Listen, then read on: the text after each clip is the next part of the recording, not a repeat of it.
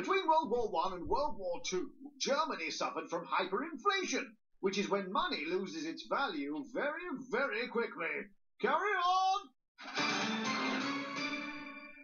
We're coming back to who wants to be a German millionaire. Before the break, we asked Heinrich here, why is the German economy in so much trouble? He answered C, because Germany has to pay massive compensation costs to the Allied forces who won the war. The answer is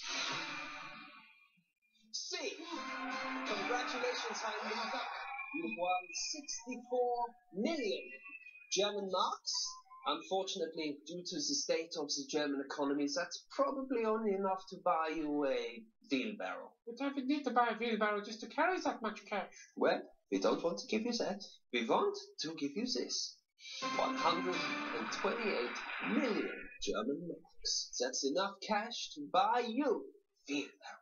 You just said that I could get a wheelbarrow for 64 million marks? Unfortunately, the German economy is in such a bad way that prices for everything are rising very, very quickly. In fact, I'm just hearing in my ears that from now on, 1 German mark will now be worth 1,000 German marks. So you're actually playing for 128 billion German marks. And what can I buy for that?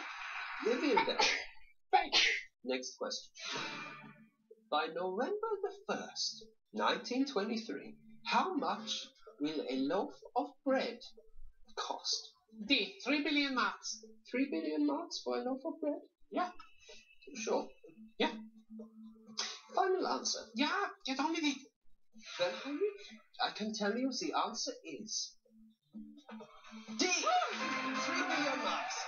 You have won yourself 128 billion, no trillion marks. I miscounted the notes. How will you spend your winnings? I'm buying a wheelbarrow. You can't afford one. I hate this show. I should have gone on deal on 90. Imagine that. The money in your pocket becoming worthless overnight.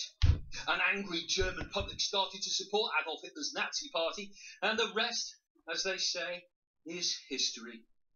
When the American GIs joined World War II, they certainly like to flash their cash around. This month in Gals magazine, we're going Yankee crazy. Yes, the Americans have joined the war. That's right, boy. Now their gorgeous GIs are here, and they're here to stay. Well, for a bit anyway, until they get sent to the front line. In this week's issue, we compare an average British squaddie with the average American GI. Howdy. Check out that slick back hair, that deep tan, and those great teeth. GIs have to brush their teeth every day. I don't brush every day. There's nothing wrong with my teeth. And there's more. We look at all the latest trends they're bringing from across the Atlantic. Wow, you really can dance. What's that funny thing you're doing with your mouth? I'm chewing gum. Chewing gum. Wow, he's so classy. Plus, don't miss our handy guide to speaking American. I can dance good too.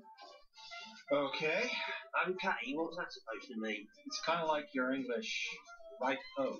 I'll never catch on. Plus, every GI comes with free gifts. Nylons. Wow.